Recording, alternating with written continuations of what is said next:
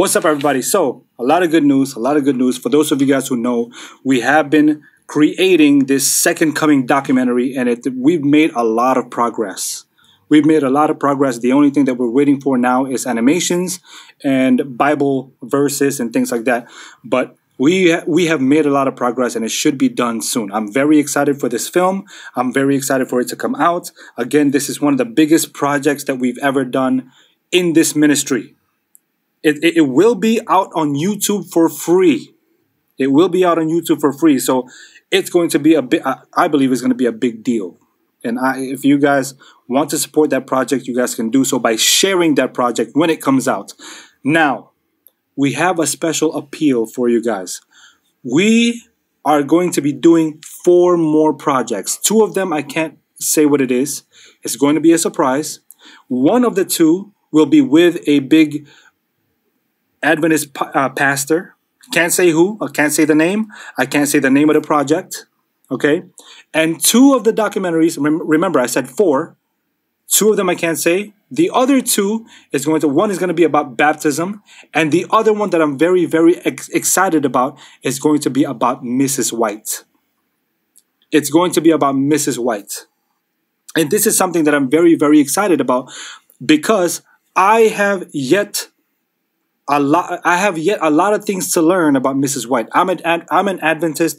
I've been an Adventist for about 8 years now, and I'm still not as well versed on Mrs. White as I am with the Bible. You guys already know I'm very well versed on the Bible. I read the Bible almost daily, and I do Bible study videos. If not videos, I just do Bible studies on my own daily. And so I'm very well versed with the Bible. But with Mrs. White, not so well versed. I've read The Desire of Ages, Patriarchs and Prophets, Prophets and Kings, The Great Controversy, of course, and some of the Acts of the Apostles, Ministry of Health, and other books and other writings of Mrs. White. But this is a project that I'm very, very excited about, because it's going to be a learning process for me. And you guys are going to get to see the journey. You guys are going to get to learn what I'm going to learn about Mrs. White. And I'm going to capture everything on camera. So it's very exciting. I'm going to be talking to, again, bigger names in Adventism. Again, I'm going to be talking to Pastor Ivan Myers, Ryan Day, Dakota Day, possibly Doug Batchelor, possibly Steve Wahlberg, possibly some other names that I can't really say right now, because if I say these names, people are going to jump out of their seats. But anyways, if you guys want to support this project, 4 projects, if you guys want to support this project, please partner up with us. Please partner up with us. These documentaries are hard work. It takes time and effort, and not only that, it takes a lot of money to do all these things. We might have to hire more people to operate the cameras. Of course, we got to hire more people to do the animation and illustrations and things like that. And so it does take a lot of funds to get this done. So we are going to do a GoFundMe for these 4 projects. If you guys want to partner up with us, what you guys can do is pray for these projects, pray for this ministry, share these things, share these contents, and also donate at schoolforprophets.tv or donate at the GoFundMe. The GoFundMe will be in the description box below, and it will also be at our website, schoolforprophets.tv. If you guys are inspired in your heart to do so, again, please pray for these projects. Please pray for these documentaries, and also donate at schoolforprophets.tv. Link is in the description box. Thank you guys again. For those of you guys who have been supporting this ministry, thank you guys for all your support. Thank you guys for the encouragement that you guys have been giving us throughout all these years. You guys have been encouraging me and encouraging our team to keep doing what we are doing. Thank you guys for that. So again, if you guys want to be partners with us, if you guys want to be executive producers of these 4 projects, pray for these projects and donate at schoolforprophets.tv. Link is in the description box. Praise God always. See you guys on the next one.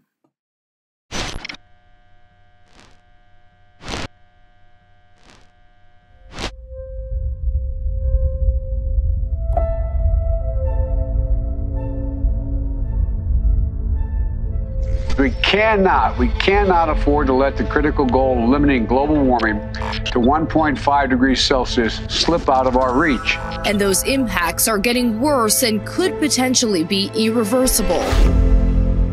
The debate over pre-trib, mid-trib, and post-trib is quite a debate. You know, some people think they're pre-trib. They believe Jesus is coming before the tribulation, or he's coming in the middle of the tribulation, or he's coming at the end of the tribulation. We don't know for sure when Jesus will return, but God does give us several signs, several markers that we know that the end will be near. Many of those are seen in Matthew 24. We have things like wars, rumors of wars, pestilences, and earthquakes, and all these events. You know, there are a lot of dear Christians that are mixed up regarding the events, the chronology of the coming of the Lord. All Christians agree there's going to be a tribulation. You can't escape where Jesus says in Matthew 24, there's a time of trouble such as there never has been coming. Jesus is actually quoting Daniel chapter 12, where Daniel says in chapter 12, at that time Michael will stand up, the great prince that stands for the children of thy people, and there will be a time of trouble such as there never has been, even unto that same time. So they all agree there is this great tribulation that you read about. As you look at all the passages regarding the second coming, you realize these are things that you're going to be able to see. Every eye shall see him. The elements are melting with fervent heat. I don't know if you've ever been in a sauna. We know it gets past 120, 130, you begin to feel it. And I don't know exactly what temperature elements begin to burn up, but I'm sure it's going to be quite hot. And so that's not something that you could sort of ignore. The Bible is clear that we are going to hear Jesus come back with a great sound of a trumpet. In 1 Thessalonians chapter 4, beginning in verse 16, the Bible actually says, for the Lord himself shall descend from heaven with a shout. He's coming back shouting with the voice of the archangel and with the trumpet of God. So again, you don't see that in many of the ideology and the teachings of today in modern Christianity. Most of them teach it's a secret silent event. But the Bible says when Jesus Christ comes back, he's going to be shouting in all of his power and glory. He's going to be excited to see his bride, whom he has been separated from for so long.